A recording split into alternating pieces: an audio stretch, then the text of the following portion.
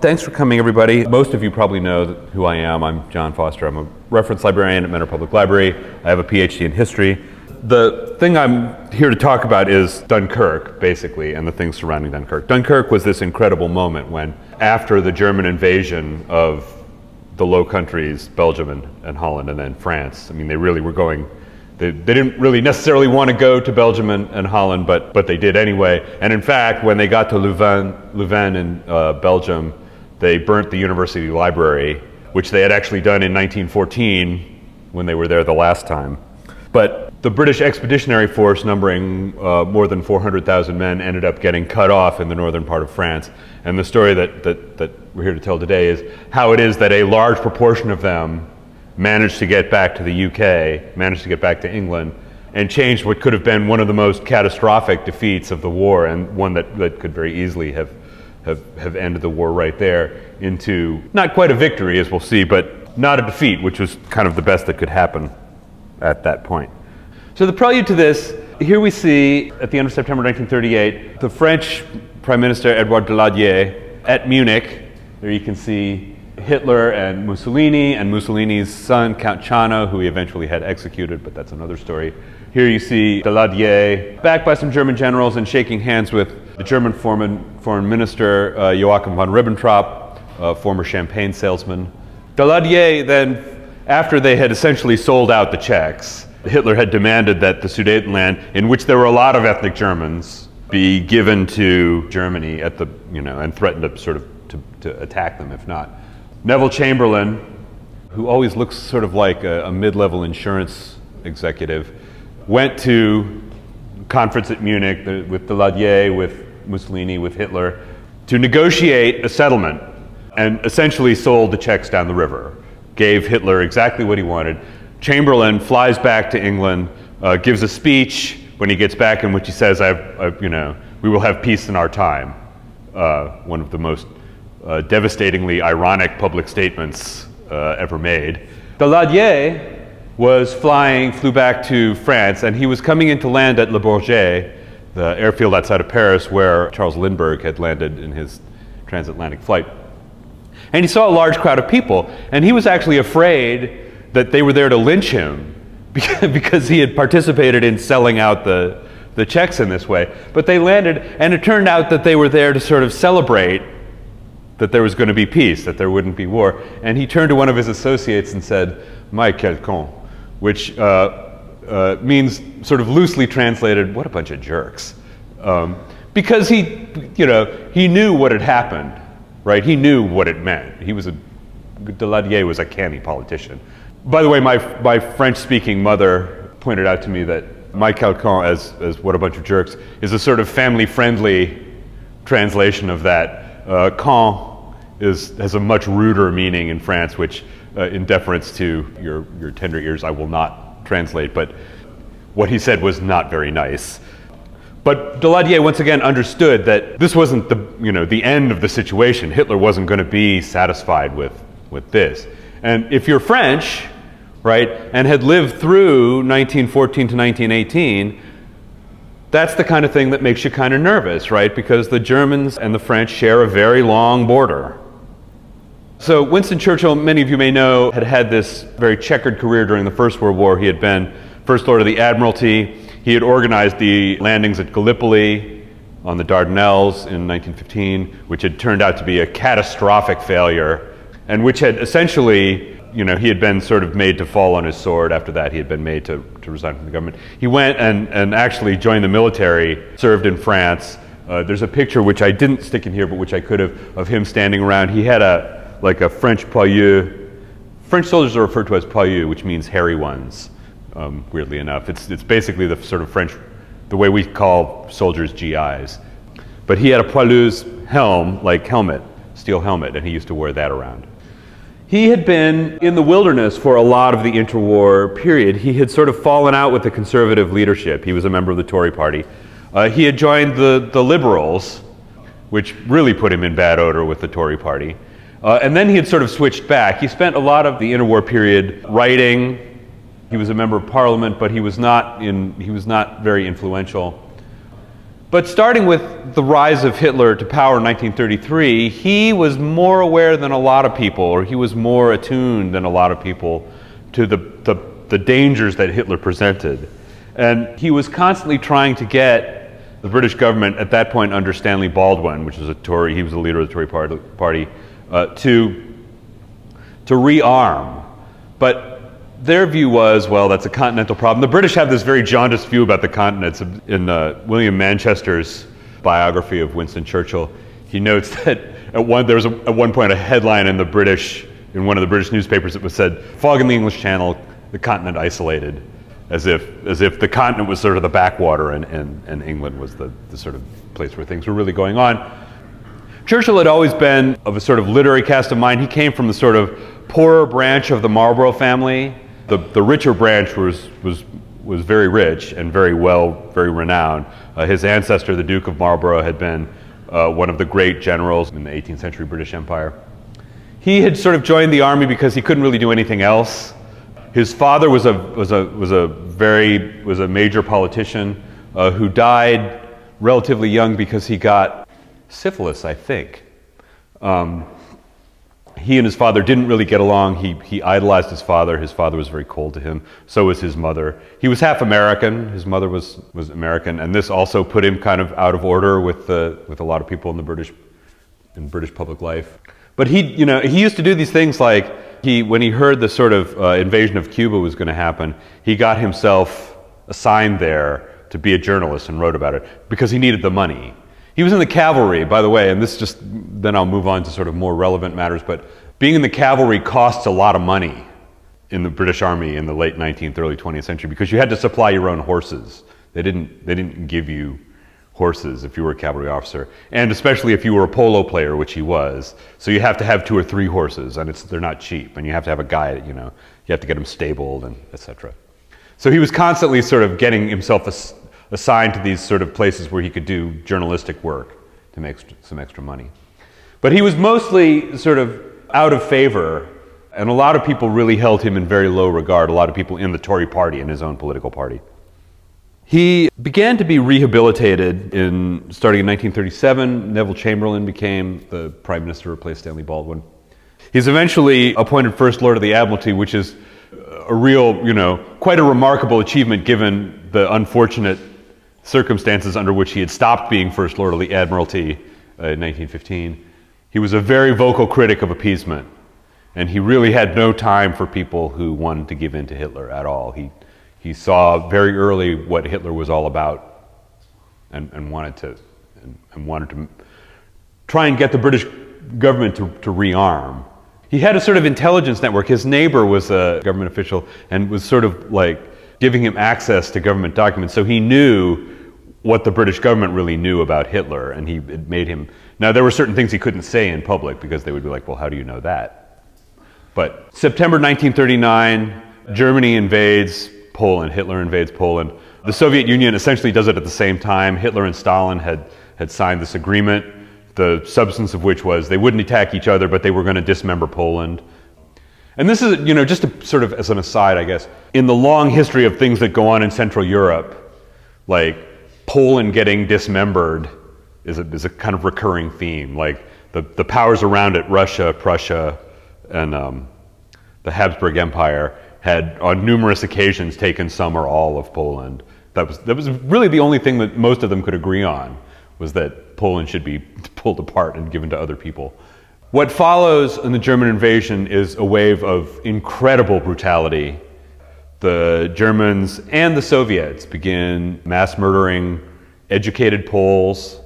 The Germans then start in on the Jews, but interestingly, although the Nazis did murder probably 3 million Polish Jews, they started on the Polish intelligentsia first because their idea about Poland was that it was going to be depopulated and made into sort of farmland for these sort of Aryan soldier farmers in the wake of the wars. But interestingly, and then I really will get down to business. I'm sorry, I know too many things. Auschwitz, before it became a concentration camp, was originally intended by Himmler to be a sort of like model colony, like, where they would clear out all the Polish people, plant sort of German farmers on the land, and But then he got sort of bureaucratically, he got kind of bureaucratically outsmarted by someone else, and he had to sort of reconfigure it. And then the rest is, quite unfortunately, history. The first British involvement in the war was an attempt to prevent the Germans from taking Norway. And the reason why was because, not so much because they were interested in what happened in Norway, but because Sweden was the largest supplier of iron ore to Germany, and they wanted to try and disrupt that. But the Norwegian campaign turned out to be a failure. This was another Winston Churchill special. And Churchill, if you follow his career throughout the war, he's constantly suggesting, well, we need to go back into Norway, to the point that Sir Alan Brooke, who eventually was the chief of the Imperial General Staff, Brooke kept diaries. If you're interested in how the sort of British thought about the war, Sir Alan Brooke's diaries, war diaries, have been published. And Brooke was constantly just like, oh God, again with the Northern Norway thing, that's an idiotic idea, Winston needs to drop it. But it comes up, it's like, Churchill was like a broken record. When he got hooked up on it, he just wouldn't let it go. On 10th of May, 1940, Germany invaded Belgium and Holland and France. By that time, it was clear that Chamberlain's policy of appeasement had failed catastrophically. And Chamberlain, who had been a lame duck for the best part of a year after the Germans had invaded Poland, finally resigned. The king, he apologized to the king, or he passed his resignation to the king. The king said, well, I feel like you've been treated really horribly. And then they were like, well, who is going to be prime minister? They had some other candidates, but none of them were acceptable to the Labour Party. So Churchill was the sort of least worst option. He was the option that nobody hated enough to stop. So he was brought in. He was in very bad odor with the king at that point. And the reason was, as I was the story I was telling kind of before everybody got here about Edward VIII, the king's older brother, had insisted on marrying this American socialite, this very horrible woman, Wallis Simpson, and was forced to abdicate because she was an American and a divorcee, which made her a two-time loser as far as the British monarchist circles were concerned. Churchill had tried very hard to keep Edward from having to abdicate. And George, his younger brother, who became George VI, really held that against him. And it was some time before George really reconciled himself to Churchill being the guy. So there's two funny things here. I love these kind of goofy history things. The first one was that, so Churchill had to give his first address to the country over the radio. He had to give it, and here's the funny thing about Churchill. So he was used to speaking in the House of Commons, and if you've ever seen the House of Commons, the way speaking is done in the House of Commons, you're not speaking from like some high place, you're actually down on the floor in a sort of like low sort of place. And Churchill was used to sort of wheeling his head back and forth because you've got to be speaking to everybody in the House of Commons. But of course that does not work on the radio. So they brought in one of the actors from the Old Vic, and he stood behind Churchill and held his ears to keep him from swinging his head back and forth while he spoke. On the 13th, he addressed the House of Commons. This is May 13th, 1940. And this is really one of the more remarkable speeches. I'll just read a small amount of it. He said, "To form an administration on the scale that we're doing, in this scale and complexity, is a serious undertaking in itself, but it must be remembered that we are in the preliminary stages of one of the greatest battles in history." So at this point, the Germans are across the French frontier. They're into Belgium through Holland. They've severely bombed Rotterdam, killed many civilians. "We are in the preliminary stage of one of the greatest battles in history. We are in action on many other points, in Norway and in Holland. That we have to be prepared in the Mediterranean, that the air battle is continuous, and that many preparations, such as have been indicated by my honorable friend below the gangway, have to be made here at home. In this crisis, I hope I may be pardoned if I do not address the House at any length today. I hope that any of my friends and colleagues or former colleagues who are affected by the political reconstruction will make allowance, all allowance, for any lack of ceremony with which it has been necessary to act. I would say to the House, as I have said to those who have joined this government, I have nothing to offer but blood, toil, tears, and sweat. We have before us an ordeal of the most grievous kind. We have before us many, many long months of struggle and suffering. You ask, what is our policy? I can say it is to wage war by sea, land, and air, with all our might and with all the strength that God can give us, to wage a war against a monstrous tyranny never surpassed in the dark, lamentable catalog of human crime. That is our policy. You ask, what is our aim? I can answer in one word. It is victory. Victory at all costs. Victory in spite of all terror. Victory, however long and hard the road may be, for without victory there is no survival. Let that be realized. No survival for the British Empire. No survival for all that the British Empire has stood for. No survival for the urgent impulse of the ages that mankind will move forward toward its goal. But I take up my task with buoyancy and hope. I feel sure that our cause will not be suffered to fail among men. At this time I feel entitled to claim the aid of all, and I say, come then, let us go forward together with our united strength. It was this rapturous moment in the House of Commons. People were sort of very worried about what was going to happen. You know, there was still a sort of fear about the Great War, the 1914 to 1918 war, with its horrific casualties and indecisive battles, was still in everybody's mind. And there was a fear that people were not going to be able to stand up to Hitler. There were even people still in the British government who said, well, let's negotiate with Hitler.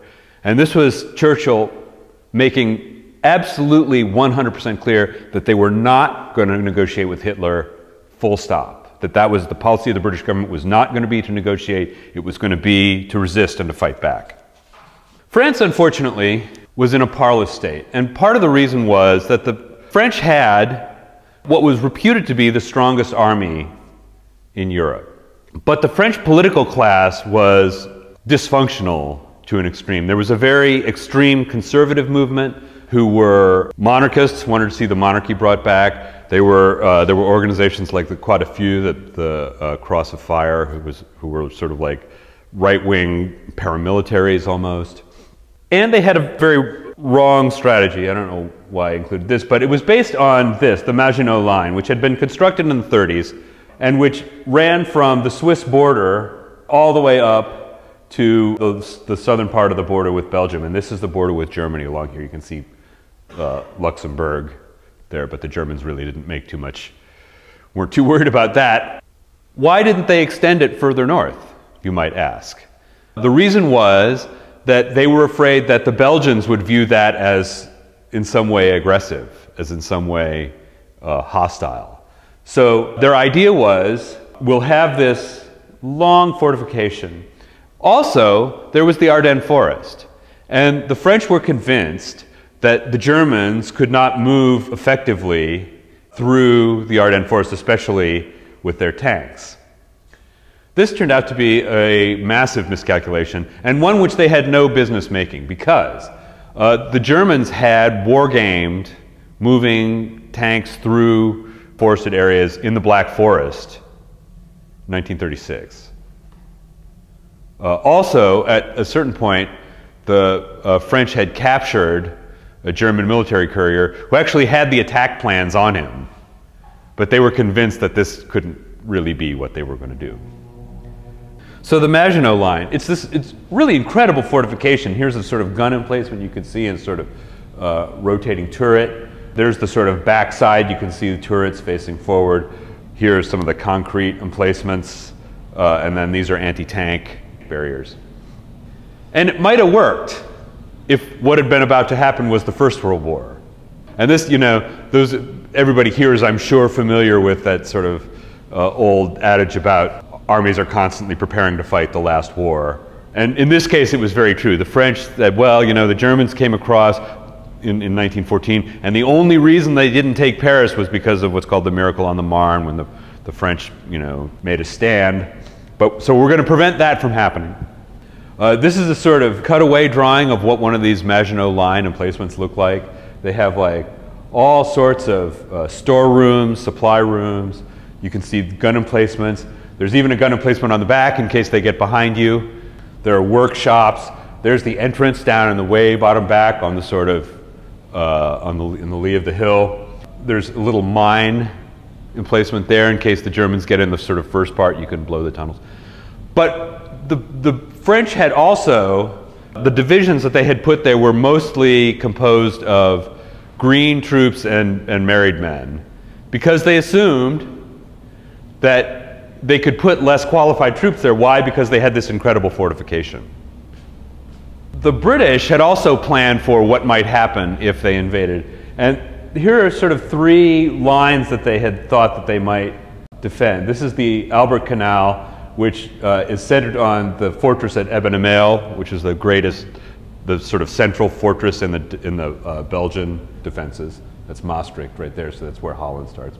And then they thought, well, we might, make a line here around the French border. But what they had settled on was the Deal River. The plan for going there was referred to as Plan D. So the theory was, if the Germans attack, what the British Expeditionary Force and the French army, one of the French armies will do, is advance to the Deal and meet them there, right? So we can fight the battle in Belgium, not in France. The French thought that was a fabulous idea, because they had seen the destruction of the First World War and they didn't want that happening in their area again. Yes? Where did the Germans come in? Just Belgium or Holland? All over. We'll get to that. And as a matter of fact, this is how they came in. So they attacked at the sector in Sedan. So this is Sedan. This is a very famous French city because it's where the Germans defeated the French in the Franco-Prussian War of 1871. This is Verdun, where one of the great, somewhat decisive battles of the First World War had been fought. But anyway, so the British, or the Germans, the Nazis, 12th and 15th armies come attacking through here. But then they also, and here's the Ardennes, so they assumed that nothing could get through the Ardennes forest, which it could. That they assumed that it would take the Germans 15 days to get through the Ardennes forest. It took them 2. And here is the sort of line that the British Expeditionary Force and the French took up. Well, they had an easy time getting there, and it might have occurred to them to ask why it was. And the reason was because the Germans wanted them there. Because the Germans knew that they could come through here, and this was their plan. So when they broke through at Sedan, they ripped about a 60-mile gap in the French lines at Sedan. So they could have then gone directly to Paris. By the way, another piece of French military planning, of bad French military planning, was their thought, well, okay, the Germans, they've got these tanks, right, but tanks don't get great gas mileage. So eventually they're going to have to stop, right? They're going to have to stop and refuel. But what had changed between 1918 and 1939, 1940? Lots more people had cars. And as a result, I mean, what do you have to have if you have lots of people with cars? You have to have gas stations. And so all over northeastern France, there were these gas stations. And the German tanks just pulled up, loaded up, and drove on down the road. And this was a real shock to the French. I mean, I don't know why they didn't consider that this might happen. But the French commander at that point was a general named Gamelin. Here are some of the main characters. This is Lord Gort, who's the head of the British Expeditionary Force, Jack to his friends. He came from a very well-established British military family. He was not really very well thought of by his colleagues. One of his colleagues said that he would be good as a divisional commander, but that leading an army he didn't have the skills for it. This is General Sir Alan Brooke, later Lord Alan Brooke. He was the head of one of the 2 corps of Gort's army. He eventually was brought back to England and made the commander of the Imperial General Staff. And he was very heavily involved in planning Overlord, the D-Day invasion, and practically all the sort of things that the British did in the course of the war. There's Gort again talking to General Georges, the head of the sort of northern department of the French army. And here's Gamelin. And Gamelin became convinced almost immediately that the French had lost. On the morning of the 15th, Churchill was awakened by a phone call from Paul Reynaud, the French Prime Minister. Reynaud spoke to him in English. "We've been defeated. We're beaten. We've lost the battle." Churchill was momentarily confused, but also was thinking of the 1914 to 18, the First World War. He was like, no, stay calm. Like, eventually things will, the attack will peter out and you'll be able to sort of whatever. He said, surely it cannot have happened so soon. Reynaud said, "The front is broken near Sedan. They are pouring through in great numbers with tanks and armored cars." Churchill said, "All experience shows that the offensive will come to an end after a while. Within 5 or 6 days, they'll have to halt for supplies." Reynaud repeated, "We are defeated. We have lost the battle." Churchill said he would come over and have a talk. So he flew over with Edmund Ironside, the head of who at that point was the chief of the Imperial General Staff, with Jacques Colville, his private secretary, and with, I think, Pug Ismay too. Pug Ismay was the liaison between the government and the British military. And so they have this meeting at the French government offices, and Ironside said that, you know, they had been there before and it was pretty nice, but he was looking down in the garden and what he saw was a series of bonfires because the French were burning all their official papers because they were so convinced that the Germans were going to get there. So Churchill tried to sort of buck them up, you know, like, don't worry, we'll fight with you, the attack will peter out, we'll stop. He asked Gamelin, so Churchill only kind of spoke French.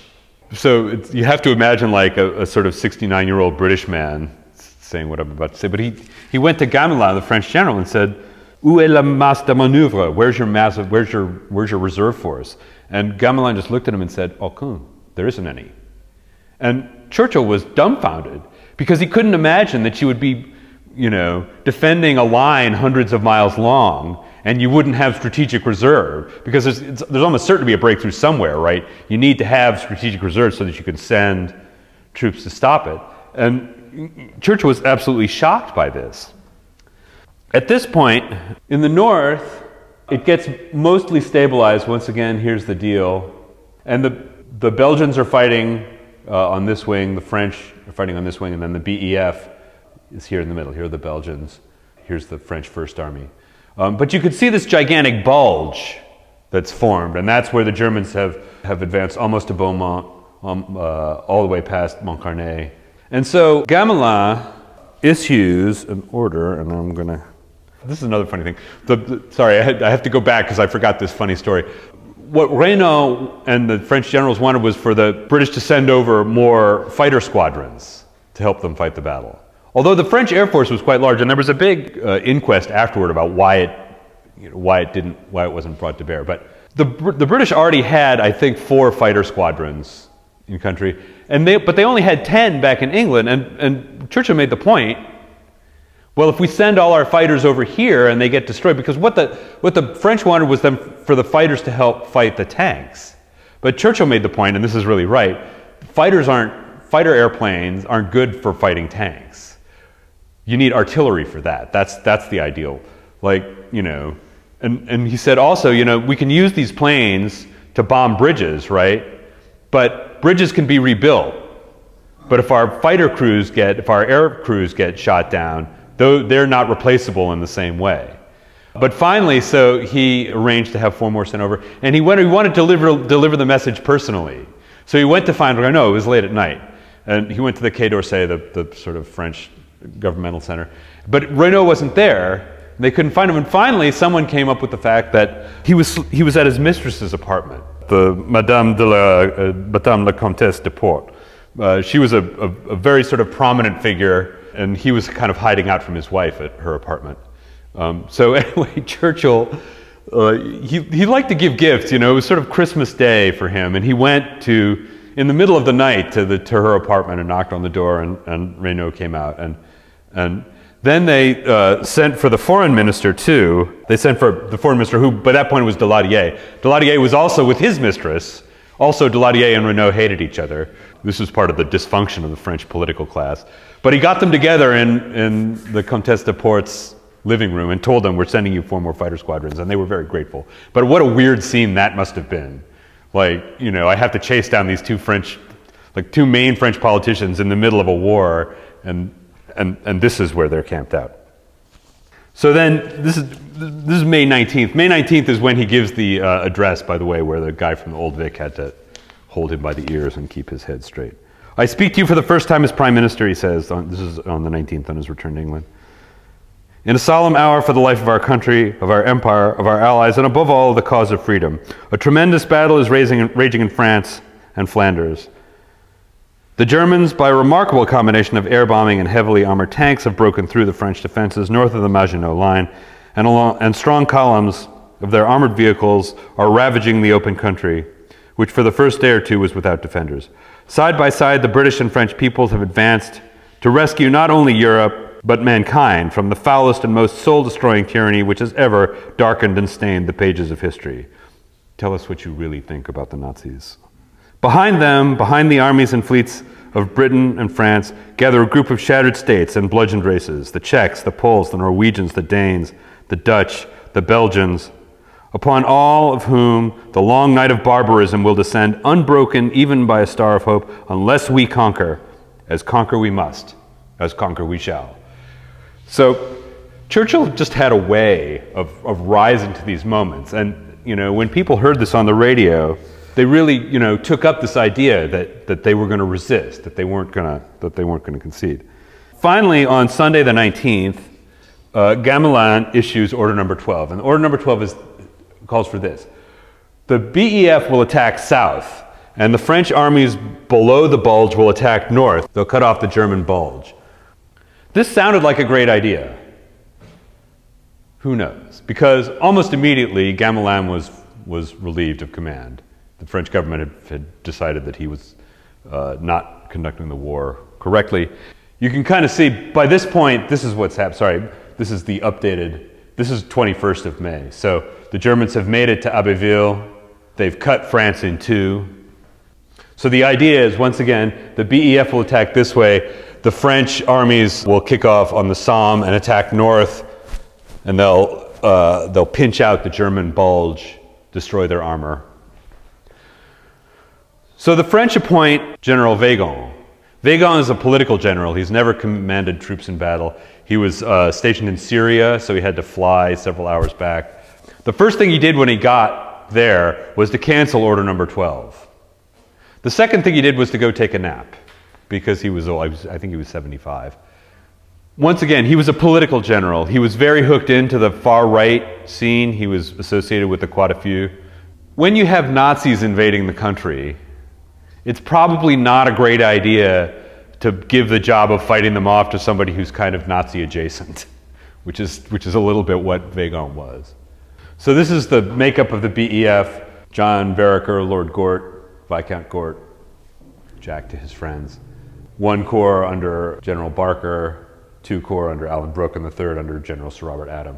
So the problem is that the Weygand plan, as it came to be called, was a fantasy. At no point did the French army south of the bulge start to move to attack. And so Gort is in this situation where a couple of bad things are happening. He knows that the Germans have gotten to Abbeville. He knows that they've been pushed back across the Belgian frontier, with the result that the Belgians are now at the point of surrendering. The Belgian army was definitely not interested in fighting if they were not going to be fighting in Belgium.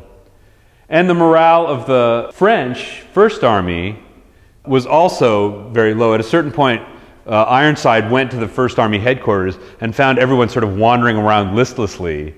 Très fatigué, he said, everyone very tired, nothing doing. And he said he got so annoyed at the French general that he grabbed him by the lapels and started shaking him to try and get him to take some positive action. But they were so sort of like emotionally defeated. So Gort has been instructed by Ironside, by the British government, you're not to retreat to the Channel ports, because they were afraid that if they had retreated, these are the ports that the sort of first line of defense of England, and traditionally the sort of points of jump off for transit between England, which is just across the Pas de Calais over here. So Calais, Gravelines, Dunkirk, Newport, Ostend. But he's been told, don't go, you're under no circumstances to retreat to the Channel ports, because they'll bottle you up there and it'll just be like a bomb shop, like you'll get wiped out. But Gort is then told by Brooke that the Belgian army is disintegrating. So his left flank is now going away. And he has serious concerns about the French on his right. By this point, Ironside is convinced that the BEF is done for. that they're going to lose 400,000 men and all their arms and equipment. At a certain point, he writes in his diary, I met with Churchill, and Churchill asked me what I thought was likely to happen to the BEF, and I told him that I thought that it was very unlikely that any of them were coming back, and Churchill did not criticize me for being too pessimistic. So around the 20th, a couple of things happen. First of all, the German army stops. And the reasons for this have been debated. Hitler ordered them to stop. And Hitler was worried that they were going to get strung out. Also, it had been raining, and the German tank commander, Guderian, who would later rise to... Guderian is one of the two great generals of German armor, the other one, most of you probably know, being Erwin Rommel, who was also associated in this. As a matter of fact, got quite a beating from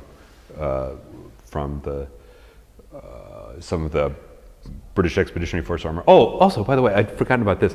Another bad thing that the French did was, although they had very good tanks relative to the tanks that everybody had, armed with 75mm cannons, they had decided that the tanks were a sort of augmentation of infantry, which is kind of what they are now. This is actually, for those of you who are interested, one of the big mistakes that the Russians made when they invaded Ukraine was putting like unsupported tank columns just rolling around, which you cannot do, because a sufficiently motivated 13-year-old can use a Javelin missile and just pop all your tanks. And if you want to see the truth of this, it's all over YouTube. You can find film of it. But at that point, what the Germans had sort of learned was you needed to mass your tanks into a kind of like a mobile, an armored fist. The French tanks operated sort of more spread out, and because they were meant to be an infantry weapon, the French General Staff had said, well, they don't need radios. So the French tanks did not have radios in them, so they couldn't communicate with each other. Because really, they were supposed to only be communicating with the infantrymen around them. This had catastrophic effects of the kind that you can probably guess at without needing to have it explained. Yes? What were the size of the armies against each other? The BEF was about 400,000 men. The Germans had, I believe, 18 divisions, so they had something on the order of 1 million. The French probably had a roughly similar amount. But the French dispositions were so bad. I mean, once the breakthrough happened at Sedan, which they had just never accounted for, once the breakthrough happens through the Ardennes, then the French become, they get into this sort of like fugue state where they just can't defend themselves. And even though, I mean, this is the thing that Churchill kept thinking, like, okay, they have like lots and lots of men in the southern part of France. And when the British Expeditionary Force got off, as we'll see in a few minutes, the plan was that they were going to be reintroduced into southern France because they had assessed, in a way that should have been correct, that the French should have enough men and material to fight this fight. But the French became so demoralized that they just broke apart. At a certain point, Brooke calls Gort to say, look, the French First Army has now disintegrated, and there's a gigantic gap on my right which the Germans have not seen yet. But as soon as they do, they're going to head straight through it. We need to do something. We need to do something now. So Gort takes one of the canniest decisions, one of the most necessary decisions on his own recognizance taken during the entire war. He decides that, contrary to what he's been instructed, he's going to retreat to the Channel ports. He's going to trade space for time. Napoleon once said, on the battlefield, space can be recovered, but time cannot. Yes? Was Montgomery involved in this? Montgomery, yes, was involved in the BEF, was not at the sort of level that he would become like that. He only really sort of got to the sort of top level in the British military during the North Africa campaign, 1943. He was a very odd duck. He was another one of these guys, like he was a vegetarian and a non-smoker, and both those things were very unusual among British military people, but that's another story. So Gort decides, okay, so we're gonna trade space for time here. We're gonna retreat to the Channel ports while we can still get to Dunkirk. Churchill has the army send over 2 new divisions to Calais. When the retreat starts to happen around the 20th of May, the Germans first get to Boulogne, then they get to Calais, and Churchill and the Imperial General Staff realize that the Calais garrison is going to have to make a stand. They've been there only a few days, but they can't be pulled out, and if they retreat, the Germans will get to the Channel ports first. So he has, I think, Ironside tell the commander at Calais, no, it was Anthony Eden, the Foreign Secretary, told the commander at Calais, your instructions are to fight to the last man. Like you know, you have to be sacrificed. There's no other way to do it. And it was a devastating decision. I mean, Eden says to C.N. Nicholson, the commander of the Rifle Brigade, the eyes of the Empire are upon you, or upon the defense of Calais, and His Majesty's government are confident that you and your gallant regiments will perform an exploit worthy of the British name. Churchill knew it was happening. He said later, he didn't talk during dinner, which was very unusual. Churchill was usually very voluble, and he said in his memoirs, one has to eat and drink during war, but I could not help feeling sick as we afterwards sat silently eating at the table, because he knew that was it for those guys. Like they were, at best, they were going to be captured, but probably most of them were going to be killed, which is what happened. So what we have is the situation beginning on the 26th of May. A week earlier, the British government had kind of cottoned on to what might happen here. By the time, so Gord had been out of contact, and he cabled the British government, he had lost contact with them, to tell them what he was doing. In the intervening period, Churchill realized the truth of the situation, which was the BEF had to retreat to the Channel ports. And they had started making plans. They had contacted everybody who owned a boat longer than about 15 feet in the southern part of England. They send over a gentleman named Commander Weymouth to organize things on the beach. And if you watch the Dunkirk movie, which I really recommend, it's really quite entertaining. I thought it was quite entertaining. This is the character that Kenneth Branagh plays under the name of Bolton. But he basically ran the situation on the beach and kept it from getting out of control.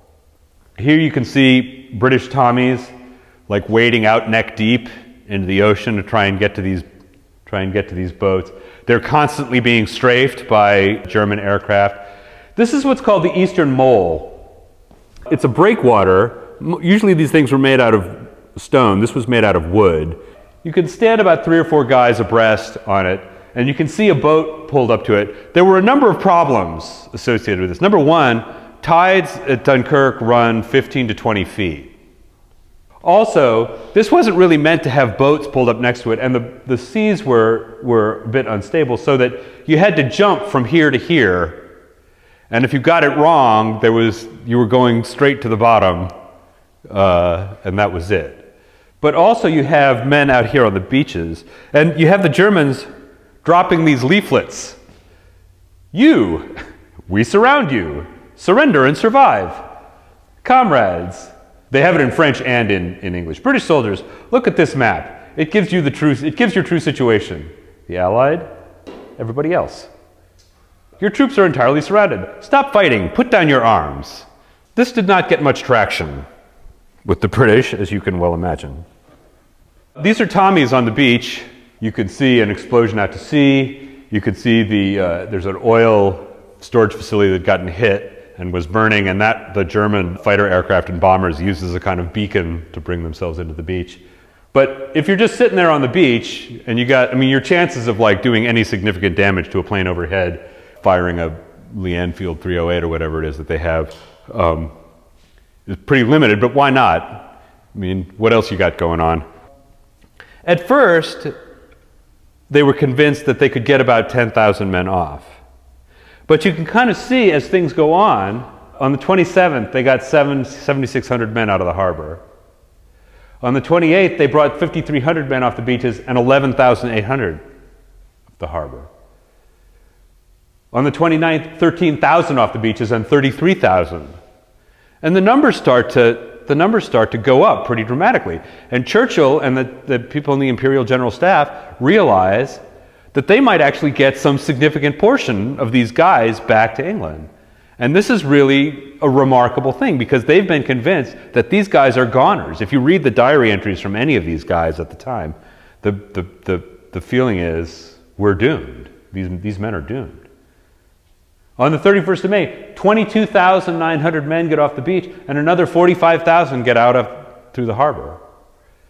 By the end, using a combination of British destroyers, 9 of which are sunk in the process, and private boats, they managed to get more than 338,000 men, including a large number of French soldiers. There's another point at which Churchill goes over to meet with the French general staff, the French leadership, and one of them says, well, you know, it's being put around that the British are getting preference getting on these boats.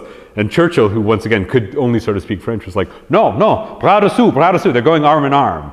Like he wanted to, but the French were also upset because they thought, well, we had this plan, right? The plan was a fantasy. And Weygand, there's a very good sort of reason to think that Weygand's idea was, well, we'll all, you know, if we're going to go down, the British should go down too. So there's good reason to think that his reason for wanting the British as a part of that attack that he wasn't making from the south was that he wanted to sort of draw them into the disaster as well. That 338, is that all British or some that's French? That's about 50,000 French and about 270,000. Did Churchill communicate to the French to change the plan then? Well, yes, eventually. So first of all, when the French discovered what Gort had done, they found out before Churchill did.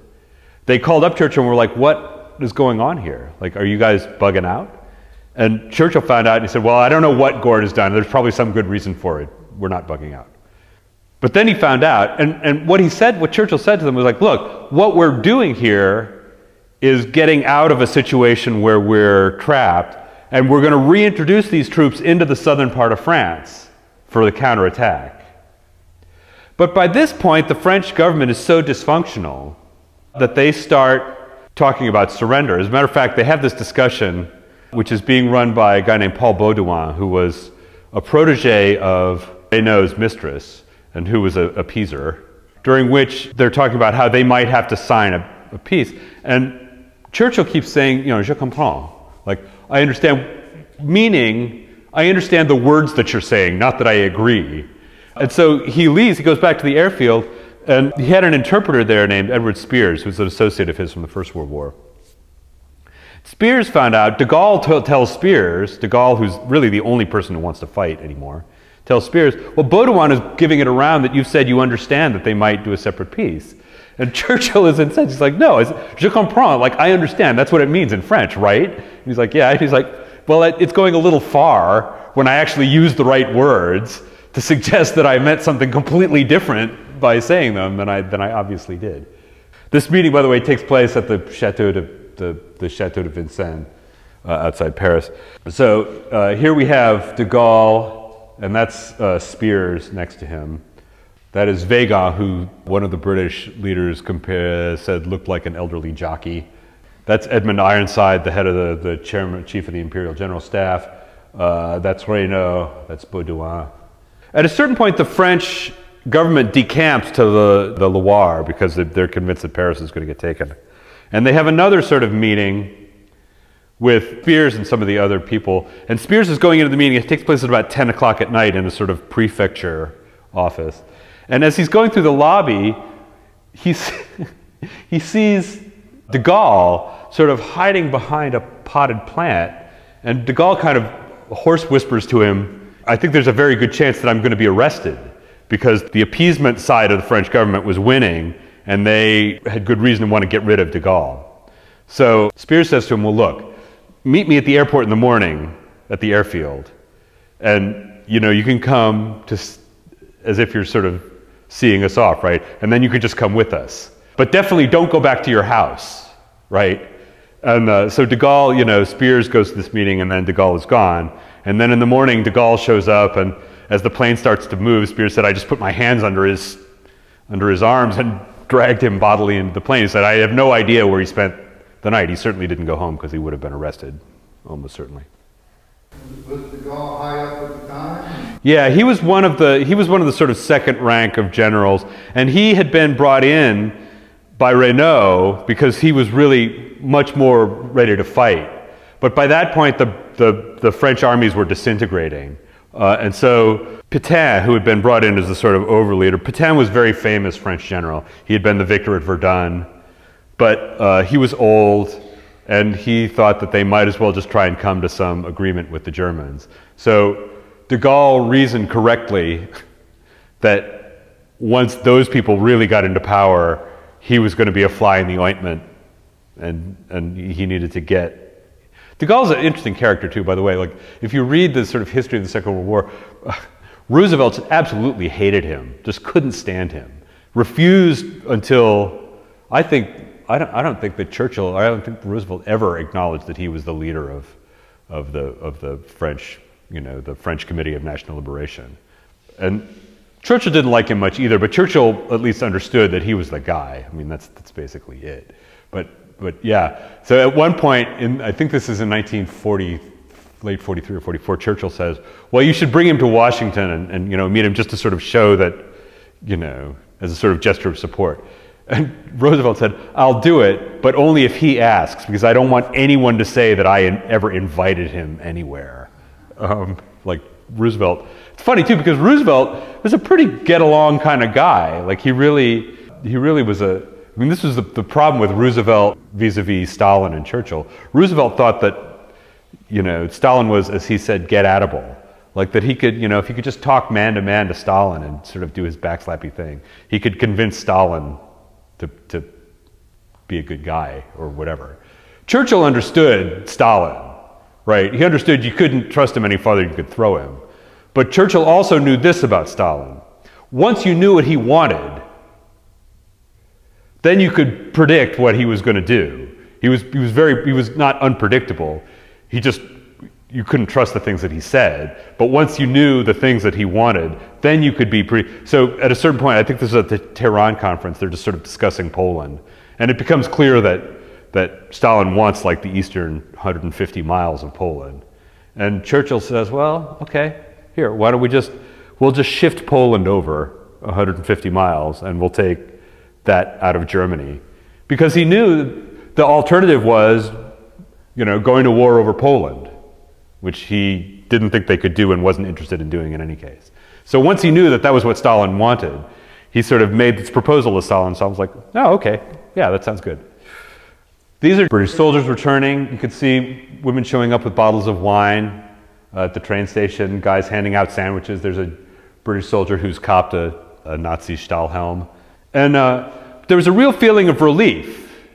As a matter of fact, Montgomery saw guys sort of going around in London sort of like ebullient about the whole thing and was like, well, this is terrible. Like, this is a defeat. This isn't a victory. Like, we shouldn't.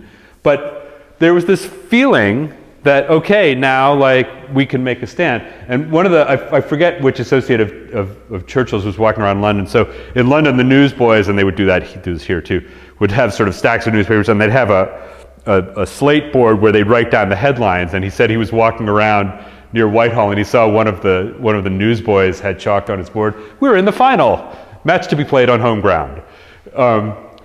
It's just sort of like this attitude of defiance. We haven't lost. You have to take us. And so, I mean, this is that sort of one of the final scenes in the Dunkirk movie. You can see Tom Hardy, the British pilot who spent all day trying to keep Nazi warplanes off the soldiers on the beaches and off the boats in the channel. He's finally run out of gas and he's managed to crash land his plane on the beach Dunkirk, and he set it on fire so the Germans wouldn't get it. You could see the German soldiers coming to take him prisoner. And it's this very powerful statement of the British feeling in the wake. You know, here we are, we're alone, but we're gonna make our stand. And so finally on June 18th, Churchill addresses the House of Commons. "I spoke the other day of the colossal military disaster which occurred when the French High Command failed to withdraw the northern armies from Belgium at the moment when they knew that the French front was decisively broken at Sedan and on the Meuse. This delay entailed the loss of 15 or 16 French divisions and threw out of action for the critical period the whole of the British Expeditionary Force. Our army and 120,000 French troops were indeed rescued by the British Navy from Dunkirk, not quite 120,000, but a lot. But only with the loss of their cannon, vehicles, and modern equipment. This loss inevitably took some weeks to repair, and in the first of these 2 weeks, the battle for France has been lost. When we consider this heroic resistance by the French army against heavy odds in this battle, the enormous losses inflicted upon the enemy, and the evident exhaustion of the enemy, it may well be thought that these 25 divisions of the best trained and best equipped troops might have turned the scale. He's explaining why they didn't reintroduce the BEF into southern France as they did. However, General Weygand had to fight without them. Only 3 British divisions or their equivalent were able to stand in the line with their French comrades. They have suffered severely, but they have fought well. We sent every man we could to France as fast as we could re-equip and transport their formations. I am not reciting these facts for the purpose of recrimination. That I judge to be utterly futile and even harmful. We cannot afford it. I recite them in order to explain why it was we did not have, as we could have had, between 12 and 14 British divisions fighting in the line in this great battle instead of only 3. Now I put this aside. I put it on the shelf from which the historians, when they have time, will select their documents to tell the stories. We have to think of the future and not of the past. The speech goes on, but then he finishes, and I think it's worth finishing today on this passage. What General Weygand called the Battle of France is over. I expect that the Battle of Britain is about to begin. Upon this battle depends the survival of Christian civilization. Upon it depends our own British life and the long continuity of our institutions and our empire. The whole fury and might of the enemy must very soon be turned upon us. Hitler knows that he will have to break us in this island or lose the war. If we can stand up to him, all Europe may be free, and the life of the world may move forward into broad sunlit uplands. Broad sunlit uplands was a phrase that he reverted to quite often. But if we fail, then the whole world, including the United States, including all that we have known and cared for, will sink into the abyss of a new dark age, made more sinister and perhaps more protracted by the lights of perverted science. Let us therefore brace ourselves to our duties, and so bear ourselves that if the British Empire and its Commonwealth last for 1,000 years, men will still say, this was their finest hour.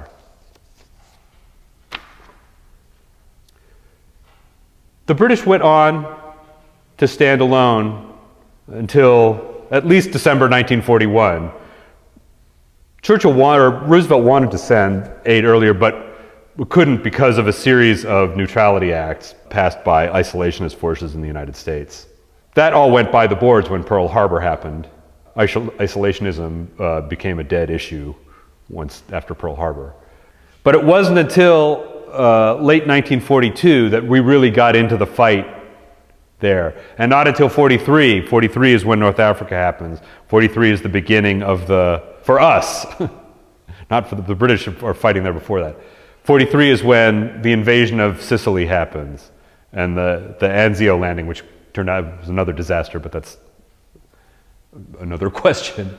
But why is Dunkirk important? Dunkirk is important because it was the moment that the British really resolved that they were going to make a stand here, even if they had to stand alone. You know, Churchill says, when Napoleon waited for a year at Boulogne for his flat-bottomed boats, one of his associates told him, there are bitter weeds in England. Well, there are a lot more bitter weeds here now. And if you think you're going to come over here and take us, think again.